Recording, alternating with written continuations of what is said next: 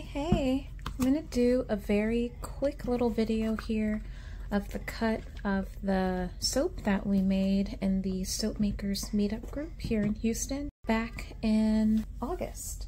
So this was about 2 weeks ago, and look at this. The inspiration was one of those strawberry shortcake ice cream bars, and so it's scented with strawberry and vanilla, and it smells delicious. I'll have some clips up later of the making of this bar, but for now I'm just gonna do a quick cut down the middle, and it's a pretty thick bar.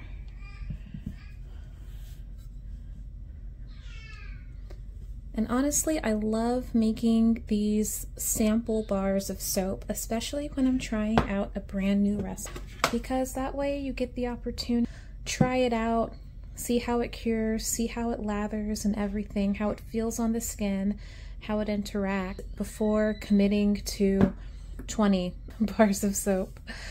So there you have it, super simple. I'm gonna let this cure.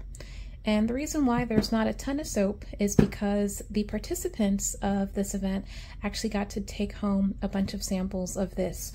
So if you'd like to get some fresh soap samples, definitely come out to the Houston Soapmakers Meetup group, where you can watch me make soap live, network with other soap-loving people here in Houston, and have a good time. Thank you.